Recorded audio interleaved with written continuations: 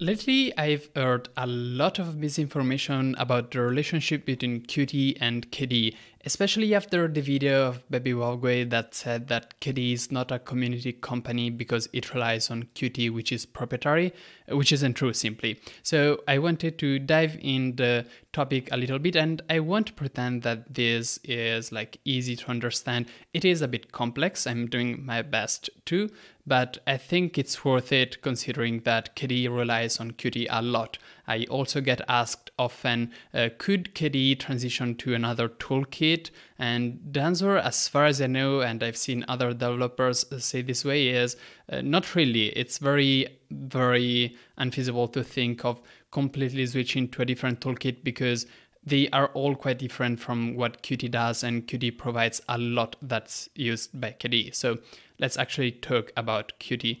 First of all, the KDE Free Qt Foundation, which is a foundation with 2 members from KDE, 2 members from Qt, and in case of tie, there's an extra vote as a tiebreaker from KDE. Hey, small correction here, I said Qt, and in this case I actually refer to the Qt company and not the Qt project. Many people are involved in the Qt project without necessarily being employed by the Qt company, but in order to be in the KDE Free Qt Foundation from the Qt side, you do actually have to be employed in the Qt company.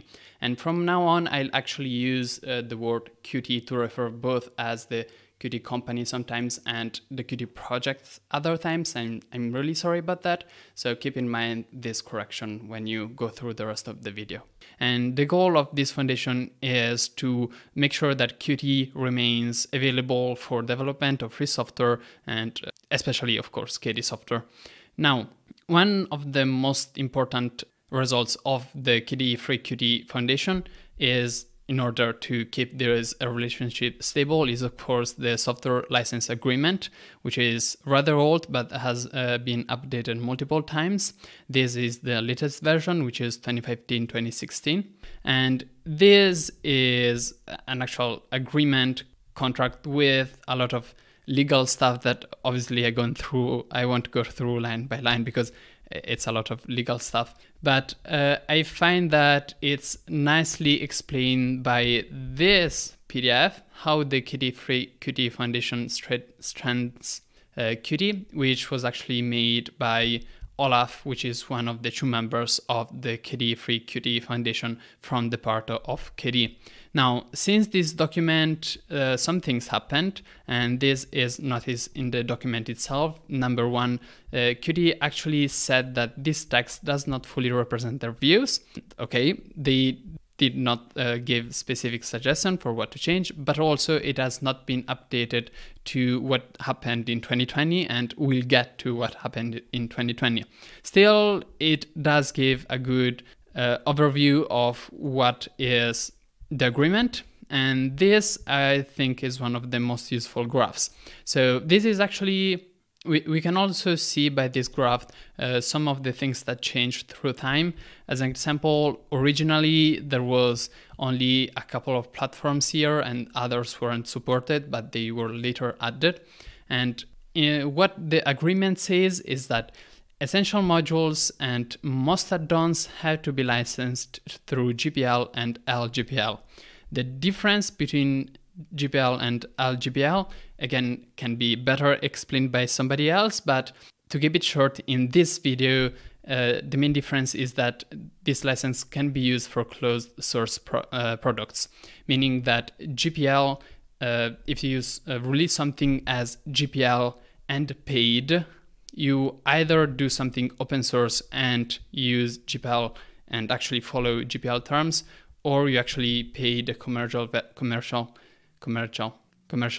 of Qt. Whereas projects with LGPL can also be used for closed source products. Sorry. So essential modules and most add-ons should be GPL and LGPL, or with paid commercial options, of course, which also gives you access to stuff like support, of course. But this applies for all of these platforms and does not apply for other platforms, but I mean, everything's in here.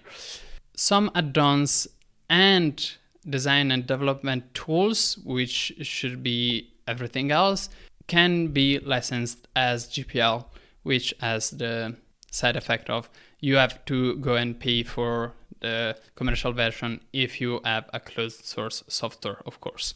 And support is paid. But I mean, this paid support also applies to many fully community things, so it makes sense. Now, one very important detail in this agreement is that if this is broken in any way, some module is missing, maybe some essential module is missing LGPL as an example, the contract actually gives a delay of up to 12 months to go back and make sure that this is correctly applied. Another couple of places to read about this is the Qt FAQ, which talks about a little bit about the history and what you can and cannot do with LGPL and GPL. And also this is the Qt project page, which is not the Qt company, but it's actually the project, and this governs the open source development of Qt. And you can see that there's a varying number of contributors, and everybody can make a Qt account and do a merge request, or submit a patch. We can see here a lot of details on how to contribute to the Qt project, which is open governance, as KDE is. You can see here some details about this, the governance model. Now, 2020, what happened, what changed in 2020? This is an article that mostly talks about unrelated things, except this one, which is very much important. Now, I've seen a lot of people saying that LTS become proprietary. That didn't quite happen at all. So starting from Qt 5.15, I'm used to KDE Plasma 5.25 at this point, the long-term support version of Qt will only be available to commercial customers. This means open source users will receive patch level releases of 5.15 until the next minor release will become available. This does not mean that 5.15 again is only available for commercial customers, but rather that the patch releases to keep it updated are only released for commercial users. Because what LTS means is that patches that were applied to later versions that came out later are backported to an older version of Qt, so that if you use 5.15 LTS, you're sure that you will continue receive updates and bug fixes for a long time, even if newer versions of Qt are available. Now, the LTS version of Qt is more recent than KDE, so there has been a significant portion of time that where KDE lived without the LTS version of Qt, obviously. And even now, it's only used to a little extent within KDE. I think Kubuntu used this in particular. Now, how can they actually do this? The reasoning is they use, again, this little 12 months thing. So what they do isn't actually make all releases after 5.15.x commercial only, but they do it for a year. So they are actually following the agreement by delaying the open source version by 12 months max, because that is what the contract actually allows to, up to 12 months. So this is still within the range of possibility that the contract allows. And this is what happened recently. So recently 5.15.4 was released as open source. And by the way, I'm sorry, I'm using Fornex, but don't use Fornex in general. It's not a good place to get news, but nonetheless, recently 5.15.4 was released, and that's because the commercial version of this release was 1 year ago. So currently for LTS, we are getting patches 1 year after they're actually published. So to summarize it up, what changes here is that the LTS versions are released immediately. So we do get them the major release, and when they become LTS, so when a newer one is released and the patches are being backported to 5.15, we do not get those until 1 year later. So it's not proprietary, it's just that open source is granted until a newer version is out, and then you have to wait 1 year to get back on track. That's the situation with LTS. Then another thing happened, still by Olaf, same member that did this document here, which was worrying. This happened on April 8th, 2020, so 3 months after this announcement. And this was related to Corona. You remember, like 2020, what a year. And only through him, so he is the only source of information, because publicly, of course, Qt never talked about these internal things.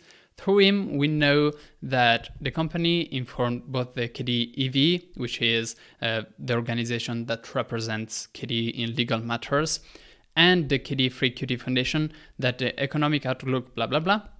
As a result, they are thinking about restricting all Qt releases to paid license holders for the first 12 months.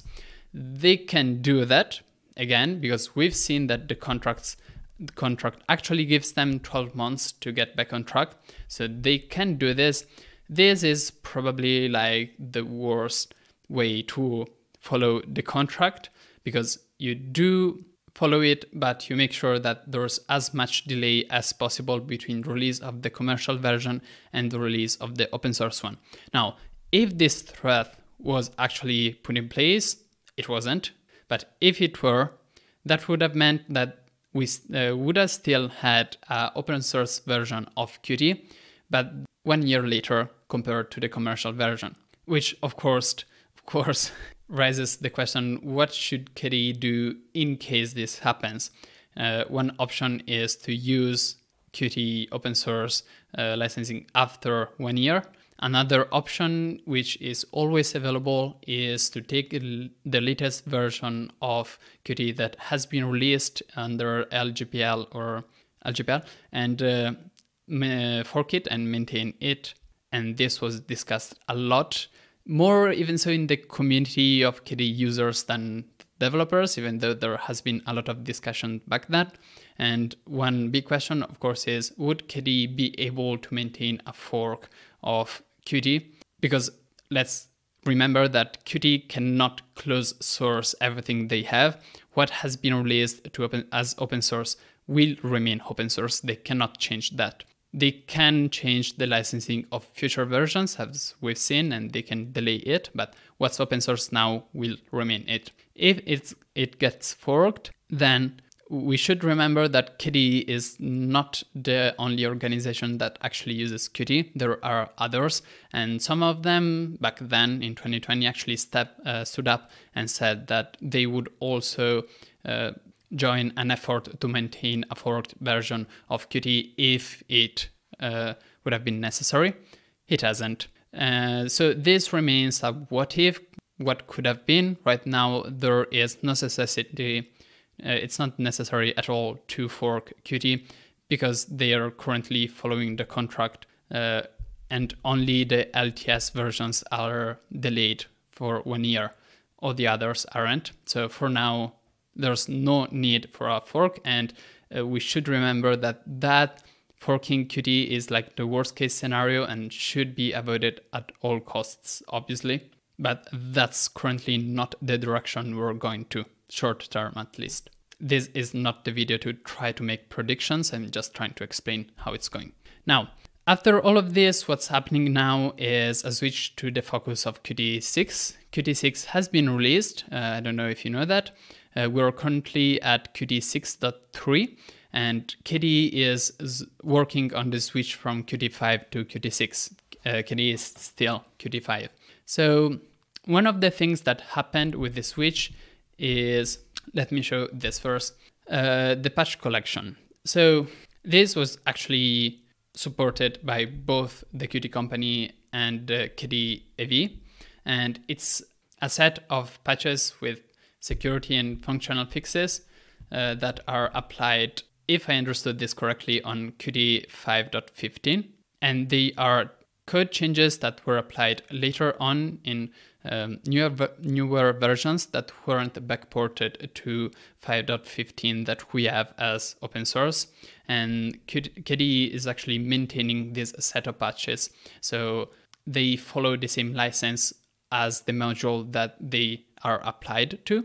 And by doing this, it makes the transition from Qt 5 to Qt 6 easier by actually maintaining Qt 5.15 until we are ready to switch to Qt 6.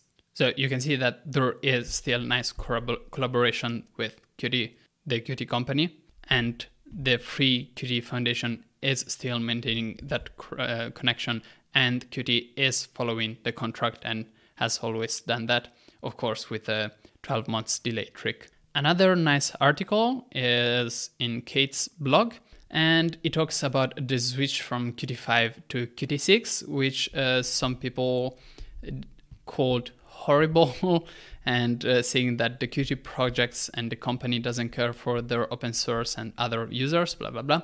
And this article actually goes against that and talks about the transition from Qt 5 to Qt 6, saying that it's actually rather easy to switch. Of course, that's rather technical. We don't care about this right now in this video. And also about the fact that Qt developers do care about other projects. And as an example of this, the merge request that actually helped Kate switch to Qt 6, or should I say, make it possible to compile it with Qt 6, because the Kate you're using is still Qt 5, was actually submitted by a Qt project contributor, and it was not just throwing code at KDE. They actually followed the review, made changes according to that, and that's how open source works. So that works. Most of the Qt 5 to Qt 6 transition is for frameworks, but again, that's another topic for another video, not interesting. What happens if Qt decides to not follow the contract at all? There are legal consequences. The KDE Free Qt Foundation can actually take all of Qt's code and release it as whatever license they prefer. And this would be quite bad news for Qt, because it would mean that if you license it as BSD as an example, also close projects that were previously paying Qt to actually use the Qt code could just take all of the code, the entirety of it, and use it in whatever way they prefer. So if Qt breaks the contract, all of Qt code is published under the most permissive license. So there is safety from that point of view. There are some steps that the KDE AV company has to follow before the new license can actually be put into effect. That is, the foundation has to send a notice to the Qt company, and only 3 months later can the foundation actually be entitled to exercise its right to do the relicense, to apply the new licenses. So it's not immediate, but if that happens, a 3 months notice is sent, and after 3 months, this can actually take effect. Now, this is not the place for me to give my personal opinions about this. It's mostly that I saw really a lot of people asking me to clarify what was happening, and a lot of misinformations. Yeah, again, especially done by Baby Valgway, who also claimed that Qt cannot be forked. That's not how it works. So this was the goal of this video. Personally, I would like that, at least in this community, we avoided doing, or rather, should I say, making the situation appear much, much worse than it is. And as much as, of course, these things, especially what happened in 2020, might seem worrying, even though nothing came out of it and there is currently a good cooperation with the Qt company, we should always keep in mind that KDE guarantees that everything that you're using under the KDE umbrella and that KDE relies on is open source, and I've seen people saying that maybe they should switch to GNOME to avoid using proprietary KDE.